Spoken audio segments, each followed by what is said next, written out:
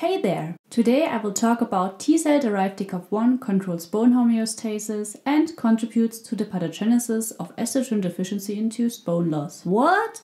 Okay, let's have a look at the bone. There are three important cell types. On the one hand, the osteoblasts, which build up and mineralize the bone matrix. These derive from the MSCs. Then there are the bone-resorbing osteoclasts, whose precursors are hematopoietic stem cells.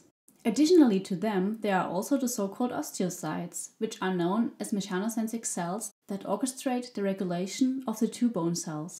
Estrogen deficiency. What does this mean?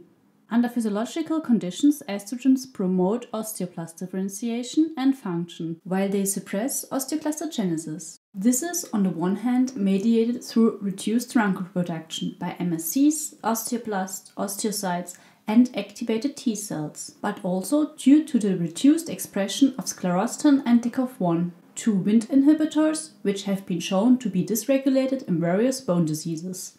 Even though DKOF1 has been extensively studied during the last years, it is yet unknown how DKOF1 contributes to the pathogenesis of estrogen deficiency-induced bone loss. By using the Crelox-P system, we generated 4 different knockout mice in which DKOF1 is deleted either globally in osteoprogenitors, osteocytes, or T cells. Here we showed that DKOF1 produced by T cells but not osteogenic cells contributes to the pathogenesis of estrogen deficiency-induced bone loss. Furthermore, co-culture experiments revealed that T cells dependent on their activation status can influence osteoblast differentiation.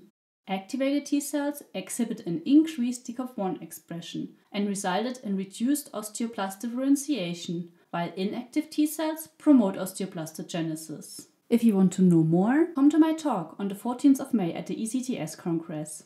This video is presented by the Bone Lab.